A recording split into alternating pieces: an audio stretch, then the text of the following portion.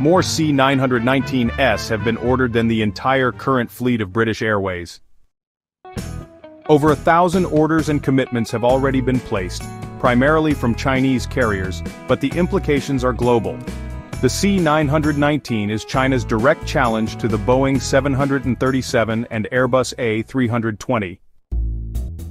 The workhorses of short to medium haul routes worldwide and the most profitable aircraft segments for Western manufacturers, flying since 2017 and entering commercial spaces with China Eastern Airlines in 2023, the C-919 carries between 158 and 192 passengers, up to 5,550 kilometers.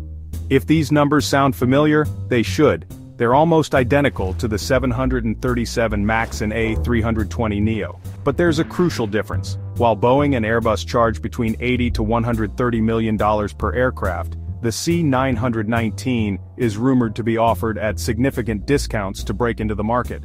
And for emerging markets in Africa, Southeast Asia and Latin America, price matters more than brand loyalty.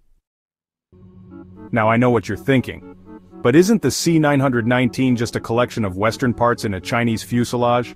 And you'd be partially right for now. The C-919 currently uses CFM LEAP-1C engines, the same family powering many 737 MAXs and A320neos, along with avionics and systems from companies like Honeywell and Collins Aerospace. But here's where the long game becomes apparent. China isn't just building aircraft, they're systematically developing every component domestically.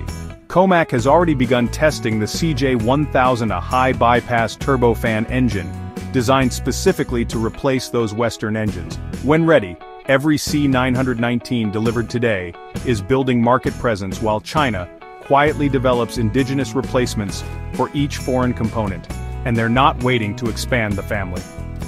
COMAC is already developing, firstly, an extended fuselage version, adding 50 more passengers, and secondly, a shortened high-altitude variant specifically designed for operations on the Tibetan Himalayan plateau.